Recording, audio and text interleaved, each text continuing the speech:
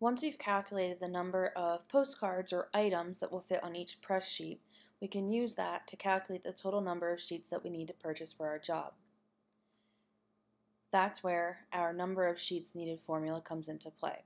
So now that we know the number out, we will take the quantity of the item that we are producing and divide it by how many of that item we can fit on every one sheet of paper.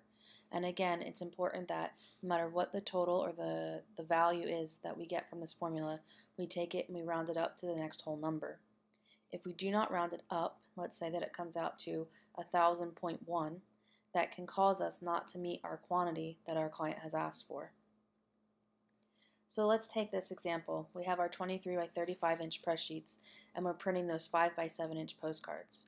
We want to print 1.5 million of them, so our quantity of postcards is 1.5 million. We'll divide that by 21 out because we calculated the value of the number out in the last video, and it comes out to 71,428.5714 sheets needed. Now I can't print 0.5714 sheets, so I'm going to round that up and say that I would like to purchase 71,429 sheets. We can make this even more complicated by calculating how many sheets that we're going to waste while we're on press, or how many sheets might be wasted when we're binding or finishing a book.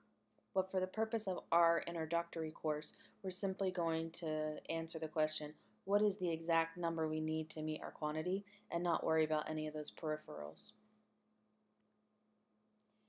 The second step in calculating the price of paper is to calculate the paper weight.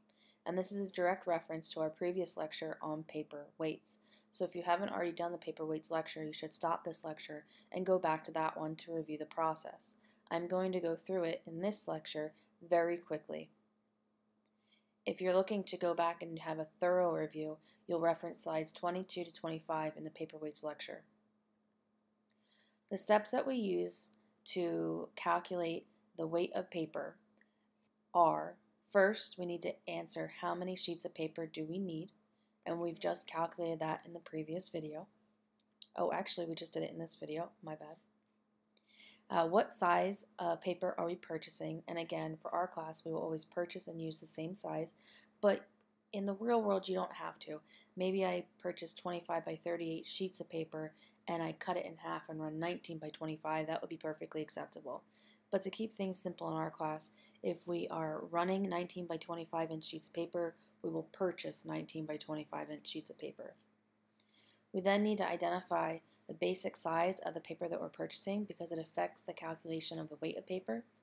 And then we need to identify what the basis weight of the paper is. Is it 80 pound? Is it 100 pound, 120 pound, etc.? If you do not have all of the answers to these 4 questions, you will not be able to calculate the weight of the paper.